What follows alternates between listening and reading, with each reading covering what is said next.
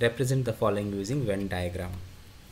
A union B complement, where A and B are not disjoint set. That means there is an intersection between A and B. So here A is represented by the blue color, B is represented by the red color, and the union will include both A and B and the common area as shown here in yellow color. When we take the complement, we'll consider all the area outside this yellow color, which is shown here in light blue. Second question, A intersection B complement. So we see here that A and B are disjoint set.